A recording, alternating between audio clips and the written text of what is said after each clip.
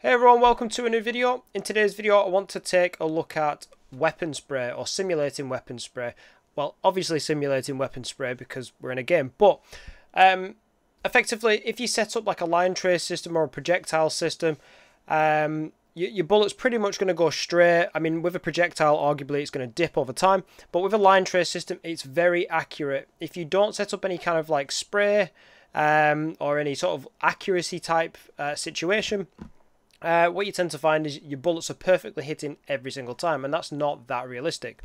Now, in this video, I'm not going to talk about sort of spray patterns where certain guns and certain games, I feel like Counter-Strike, there'll be spray patterns. So different types of gun will have the spray will travel in a zigzag or pour slightly to the right or something of that effect. I'm not going to cover that.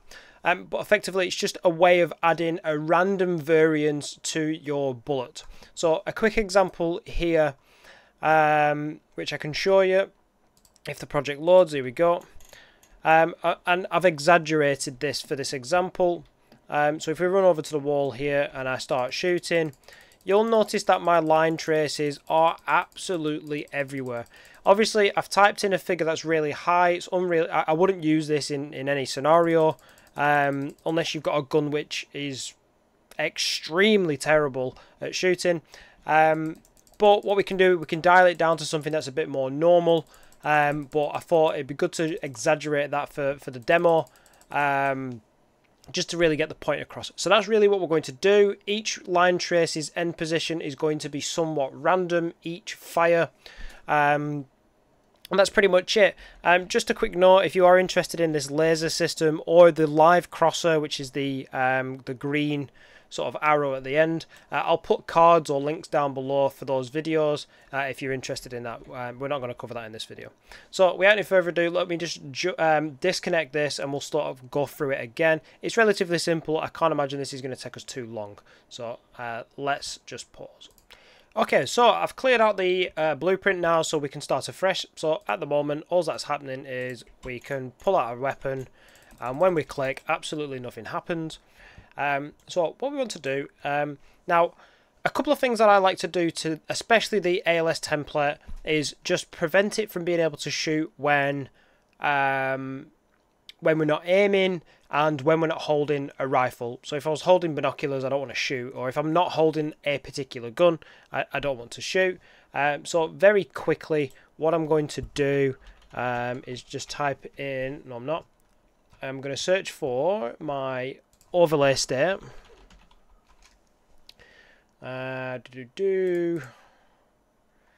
So okay, so it wasn't actually in my variable section. For some reason, I couldn't understand why I couldn't find it, but it's a part of the parent, so it's not actually in my variable set here. If you've ever used the ALS template, there's a base character, and then all the variables that are set for the state changes are on that, and obviously I've made a child of it. Anyway, so if you type in overlay state, now this is obviously a bonus if you're going to be using the ALS template, but if you're not, you could kind of ignore this, I guess. So get overlay state. Overlay state has a couple of options. So going down the list, number 5 is the rifle. So if that equals number 5. Is true, that means we've got the rifle in our hand. And then the other thing we need to do is rotation. Rotation state. Rotation state, so get that. And if we look here, the options that we've got are looking direction or aiming is number 2, so 0, 1, 2. So if my rotation mode is equal to 2, that means we're both aiming and we have a rifle. So let's grab a branch for that. Yep, so quickly tidy that up. Don't spend too much time on this because it only affects a couple of people. Okay, sweet. So there we go. So if we are aiming and if we have a rifle in our hands, we can continue. The next thing we need to do is effectively just a line trace. which I didn't really want to skip this just in case people have no idea how to make a line trace. So line trace by channel, just change the debug type to for duration, and let's change the duration down to like 2 seconds just so it's not too long. This is actually going to draw the line on the screen for you if you've never used a line trace before. Okay, so a line trace requires a start and end location. Now what I like to do is I like to get my weapons mesh, and what I like to do is get socket location. So what we can do is we can get the actual location at the end of the barrel, and for this particular weapon there's a socket at the end of the weapon called muzzle. Alternatively, what you could do is you could get your actor's location. So I'll show you 2 ways of doing it, but we'll do the way I'm going to do it first. So get socket location, and that'll get the point right at the end of the gun. Then what we want to do is we also want to get the right vector. Now typically on a line trace you'd do forward vector, but for this particular asset, the weapon that I've got, the actual mesh itself is rotated by 90 degrees, so the forward vector is actually off to the left. So I'd need to get the right vector in this instance. Then what we need to do is we need to do a multiply, because effectively this is just the direction that the gun is pointing in. It's not got a distance to it, it's just almost like a rotation of which way are we facing. So if we do a multiply and we convert the bottom pin to a float, effectively what we can plug in here is a weapon range. So you can promote this to a variable.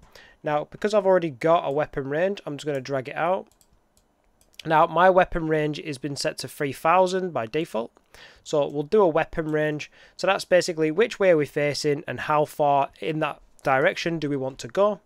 And then what we want to do is we want to add that to our sort of distance. Add that to our original location, and that gives us our end node, and our start node is basically just the muzzle. So get the muzzle, find which directions our forward direction or right vector for this particular mesh, add a range to it, add them together, and we should have a line trace. So if we want to just quickly test that, what we want to do is grab a rifle and we shoot, and we see we are hitting the mark. So the bullet comes from the barrel and hits the point where we expect it. So at this point we don't have any spray or any sort of variance in our accuracy. For those that are not using this system, I will come back, I promise, to show you how to do a line trace from just the camera, which is also very popularly used in the industry. Okay, so effectively at this point, let's say that this is kind of an offset. So what we do is we get where the muzzle is, we get a sort of distance offset, how far in front of that do we want, and then we're adding that together. So before we plug this end node in, if we can create some sort of noise at this point to sort of add that variation, this is the place it would be. So what we can do is we can do another add node, and we'll just plug that in. And what we want to do is we actually want to split this structure, and you can see now that we've got X, Y, and Z that we can sort of like add values to. So what we can do is let's create a float. So if you create a new variable and make it a type float, I've already called mine weapon spray range, and at the moment it's still set to the default value of 200, which was that very extreme version, but it's good to get a point across. I found the number around 40 to 60 is a good sort of like spray range in sort of like in a few tested styles. Anyway, so with our spray range, what we could do is we could use this number as sort of like a range value. Let's go 200 plus or 200 minus in my range. So let's say we're aiming for the center. I'm going to try and we're aiming for the center. We could go 200 higher or minus 200 lower, anywhere in that range. And if we do that for all of the sort of directions, the X, Y, and the Z, then we're going to have that sort of random spray. So what we can do is do random float in range.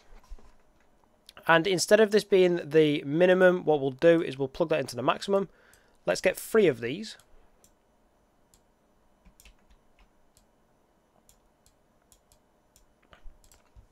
Just like that. And then what we'll do is we'll plug this into the maximum for all of them. And then now we need a minimum, so we need the minus version of what our spray range is. So what we can simply do is just times this by -1. -1.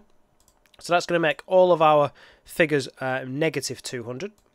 So plug this into the minimum, just like that. And then what I'm going to do is I'm just going to highlight all of them nodes, press C on my keyboard for a caption, a comment, sorry, and just put weapon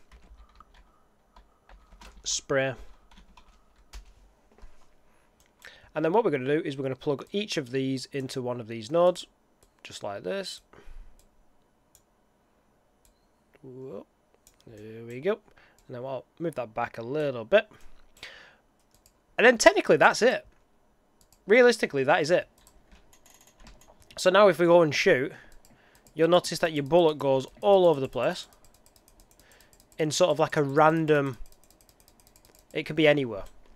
So let's go back and tighten that spray range up. So 200, very excessive. So let's go for 50, which is in between the 40 to 60 range that I think is reasonable. But obviously it depends on your game, it depends on the gun. And what you could do is you could link this to sort of like an accuracy stat. So a pistol might have a higher accuracy, so the range might be 30. Or you might have an assault rifle, the sort of accuracy might be a little bit lower. So you might want to go for a spray of 60. So this is 50.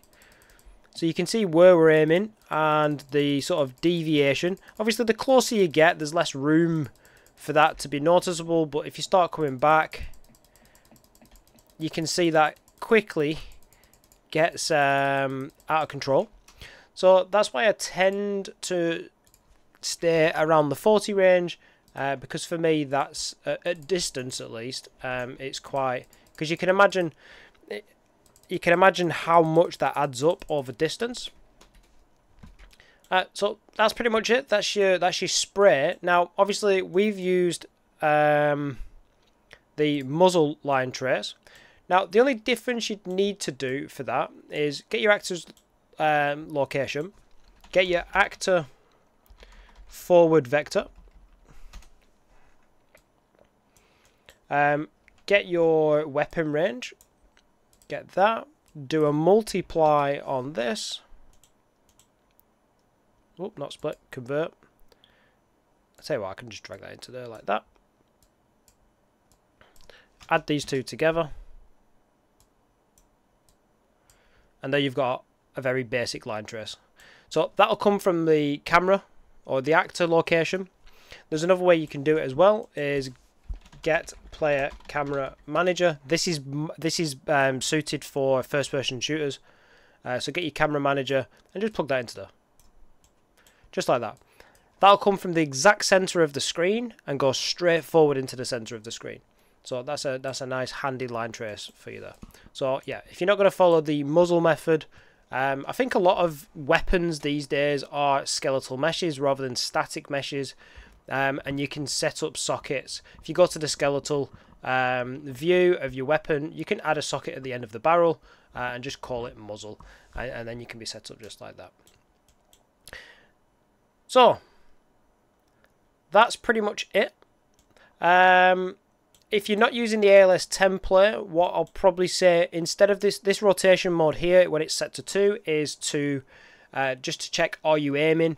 What you could actually do is you could set up something like this. Just when the right mouse button is pressed, you have a boolean that says aiming is yes or no. This is set up on this for something else, but I won't get into that. And when you release the key, it's false. And then all you want to do is just replace this condition here with are we aiming? Just like that. And that'll do the exact same. So only work when we're aiming. And I guess the other thing you could do for only when you've got a weapon equipped is, let's say this weapon mesh is blank when you don't have a weapon equipped, but when you do have a weapon equipped, you're actually changing the mesh there to a weapon. What you could do is just do get skeletal asset like that, and then do is valid. That way, what you're doing is if a skeletal mesh asset is not there, it won't be valid and you won't be able to continue, and that should function the same. And that's pretty much it, to be honest. So this is the weapon spray. What I might do, I'm not promising anything here, is I might look at ways of sort of tweaking the numbers or making the numbers work towards a pattern. So if you only want to go up and down, well, I mean, up and down should be relatively straightforward anyway. I think if you just disconnect these two, I guess the Z wouldn't matter too much. This should make a more of a linear spray, so it should be pretty accurate. Okay, I might have done the wrong one. Is it going to be the X instead of the Y?